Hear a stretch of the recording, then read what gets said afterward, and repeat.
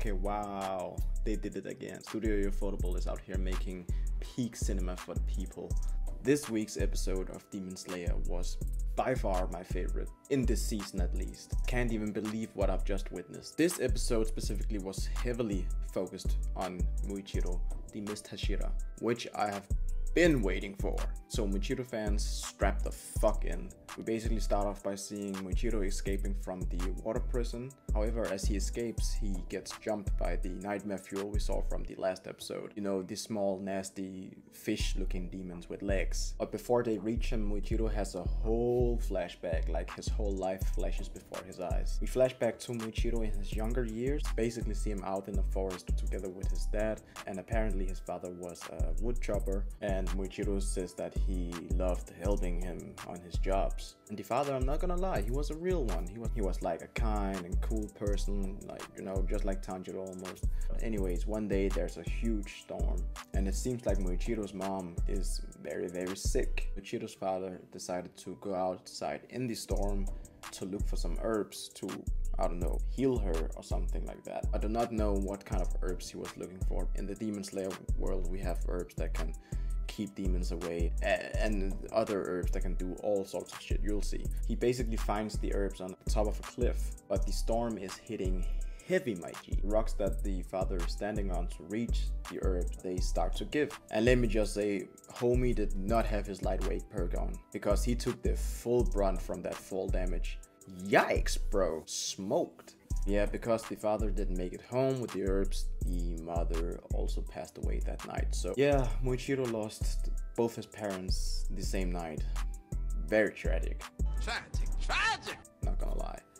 Yeah, man, oh my god, G. I do not know how these Demon Slayer characters pull through. Like, I do not know how they do it. Their lives are too miserable. What's going on? Get to learn that MUICHIRO wasn't alone at all. Actually, he had a twin brother the whole time. His name is Yuichiro, I think, and he looks exactly the same as MUICHIRO. That's crazy, right? Yeah. Oh, when I say you, his brother was the biggest hater of the Taisho period. Oh my god. He starts calling their father stupid for going outside in the storm, and he starts calling their mother stubborn because she continued working despite her being sick. And man, how is he disrespecting his own parents on the same day they died? I don't even get it. I guess people cope with grief and loss in different ways, I suppose. MUICHIRO is not having any of that. He's like, the fuck are you saying? Put some respect on our parents' name. But Yuichiro is like, alright, little bro, do you even know what the Mu in MUICHIRO stands for? It stands for incompetence, my G. It stands for meaningless. This whole conversation is meaningless. Stop talking to me, bro. If I had a brother talking to me like that, I would have to show him what the H in these hands stands for. Anyway, so one day MUICHIRO and his brother meet this woman who explains to them that they are descendants of a lineage of swordsmen who used to apparently perform what's called the first breathing style, which is actually kind of insane if you think about it. But Yuichiro wants none of that, so he basically scolds her and chases her away each time she tries to approach them. One day, MUICHIRO actually wants to become a swordsman, and he goes up to his brother and is all like, yo, let's do this. Let's become swordsmen. Let's go help some people and fight some demons and get our paper up, for real. Like, I'm not gonna lie, it seems like the move, bruh. But Yuichiro snaps and starts laying it on my man, and he starts saying all kinds of shit. He's like, man, you can't even cook rice and you wanna go out and fight demons and do backflips and all sorts of shit, bro. Like, you can't. You're not him, bro. You're not him. It's telling him, man, because we're the kids of our parents, all we can do is just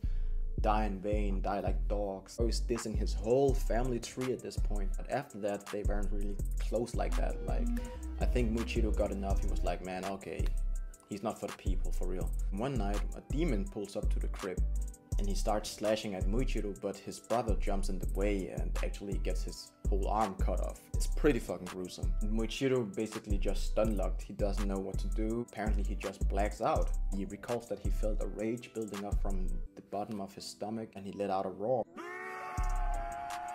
Or the next thing he remembers is coming to his senses while he's standing over the demon while it's impaled and cut to pieces. Sun is rising, so of course the demon dies. Seems like our boy MUICHIRO went absolutely sicko mode on the demon. I'm not gonna lie, but as he makes his way back to the cabin, he also hears his brother's last words. Apparently he is very, very sorry for the way he has treated MUICHIRO, and he basically prays to the gods and Buddha let his brother survive because he is the kinder of the two, and he admits that it's his fault because MUICHIRO wanted to go out and help people. He basically held him back with his negative attitude. He also admits that he was literally clowning on his name earlier because the Mu in MUICHIRO doesn't stand for incompetence or meaningless.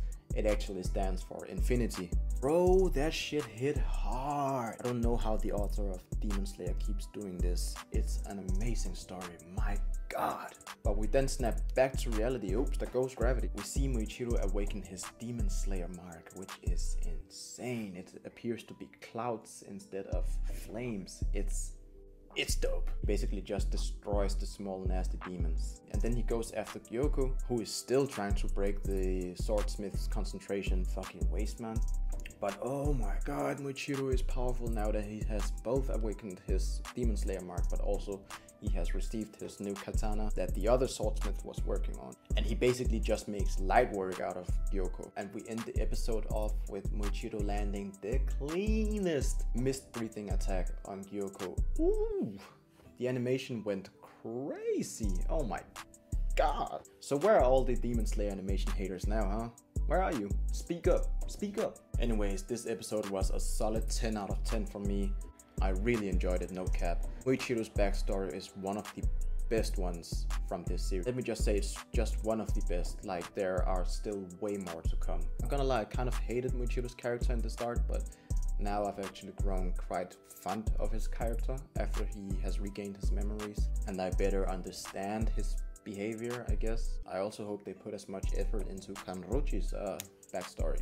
Yeah man, solid episode. I can't wait to see the next one. But yeah man, that has been it from me. Man, I just hope to see you people in my next video, so take care out there. Also, stay true and beautiful, and peace.